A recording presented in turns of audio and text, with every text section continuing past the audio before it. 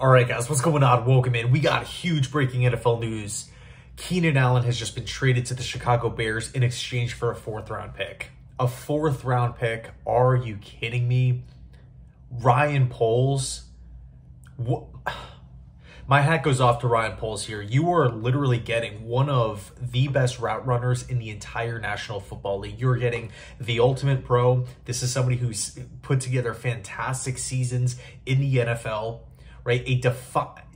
People know how good of a route runner, how good of a receiver Keenan Allen is, and yet defenses, they can't figure him out. He's coming off a season with over 1,200 receiving yards and 7 TDs, and the Bears are sending a 4th-round pick to the Chargers. And look, I understand there's a financial aspect involved. Of course, Keenan Allen is getting paid a ton of money. The Chargers can't afford him. The Chargers approached Allen with a pay cut. He said no. But a 4th-round pick is all it took to get Keenan Allen.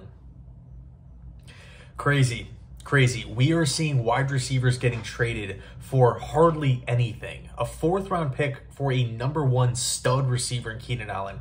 We saw Jerry Jeudy go for a 5th and a 6th. We saw Deontay Johnson go for, I think it was, a 6th or a 7th-round pick and a player swap with Dante Jackson. And Dante Jackson's a solid, player, and, give Pittsburgh credit. They did upgrade a corner there, especially with the release of Patrick Peterson. But my Lord, I mean, as a Jet fan here, I'm looking at the Bears with some jealousy. You're I would assume getting Caleb Williams a new weapon here, a true #1 to pair up with DJ Moore. Now this opens up the door for more flexibility with that 9th overall pick. So, I mean, it begs the question, what does Joe Douglas have up his sleeve? We, of course, saw the Morgan Moses trade. We're paying a lot of, we're addressing D-line, Kinlaw, and whatnot.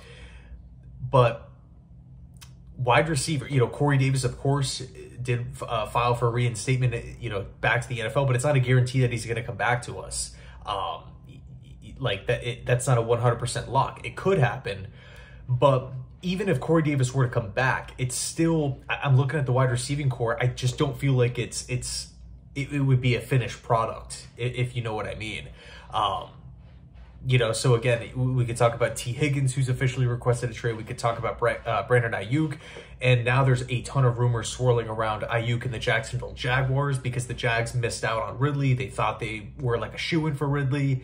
Now they're not. Ridley signs whatever it was, a $92 million deal with Tennessee, $50 million guaranteed. Jacksonville all of a sudden is out of a #1 wide receiver.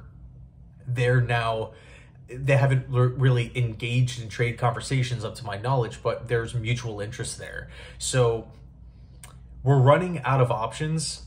Mike Evans is still on the open market. Hollywood Brown is still out on the open market. I guess OBJ would be an upgrade, but I'm not really looking at that as like a potential game change. I don't really think that moves the needle all that much, in my opinion. I'm not saying I'm right here. That's just my kind of personal take on it. I would love to hear yours down below in the comment section. But another receiver off the, by the way, Curtis Samuel, 3 years, $30 million with the Bills.